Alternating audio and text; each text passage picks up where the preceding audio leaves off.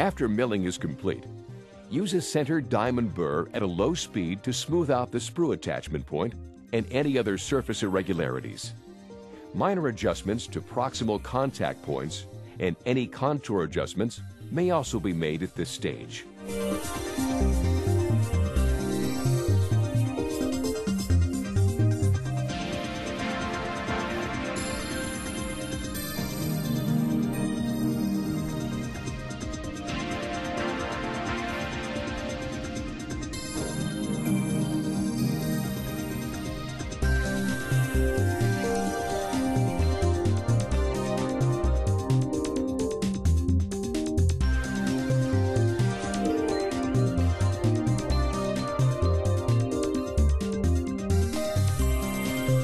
Extrude a small amount of IPS Empress Universal Glaze liquid on your mixing pad. In a separate area, extrude small amounts of the IPS Empress Universal shades and stains that you will use for the particular case.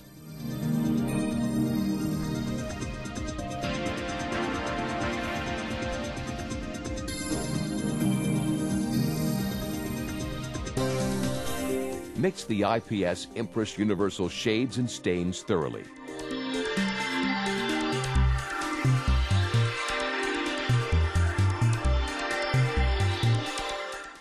If necessary, add a small amount of IPS Empress Universal Glaze liquid to the shades and stains to get them to a workable consistency. Very lightly dampen the restoration with IPS Empress Universal Glaze liquid.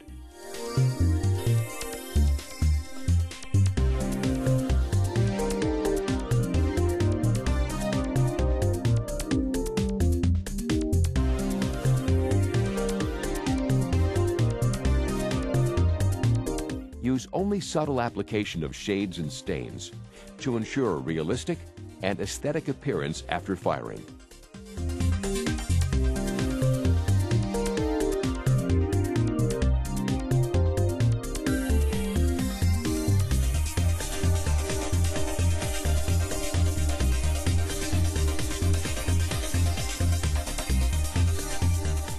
Use incisal shade paste to mimic incisal translucency on your restorations.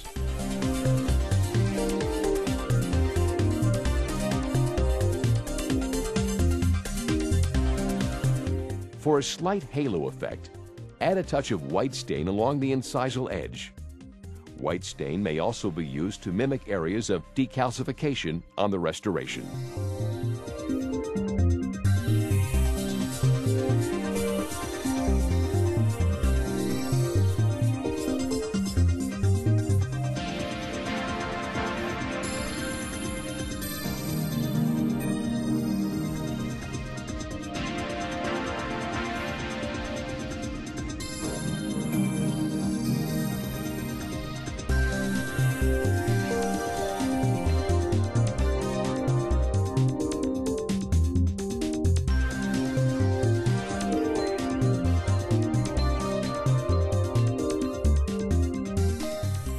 For more intense levels of chroma, apply the appropriate shade paste throughout the gingival area.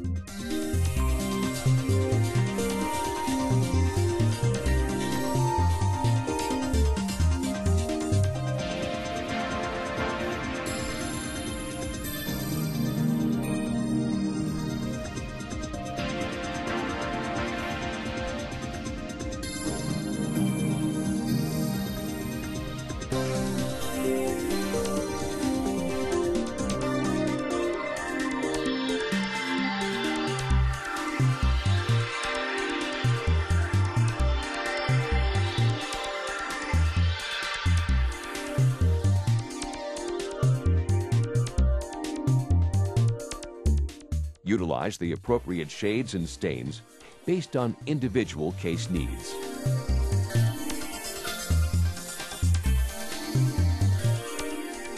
Once all shading and staining is complete, glaze spray can be applied.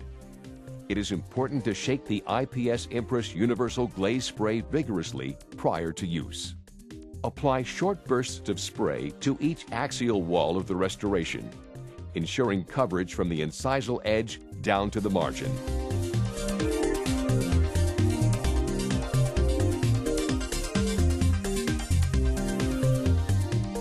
Apply a second coat of glaze spray, ensuring adequate coverage of the restoration.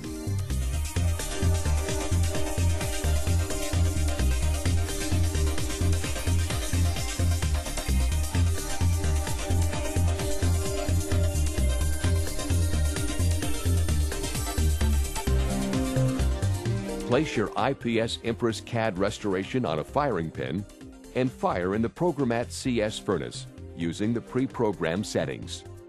Your final results will be highly aesthetic and ready for cleaning and cementation.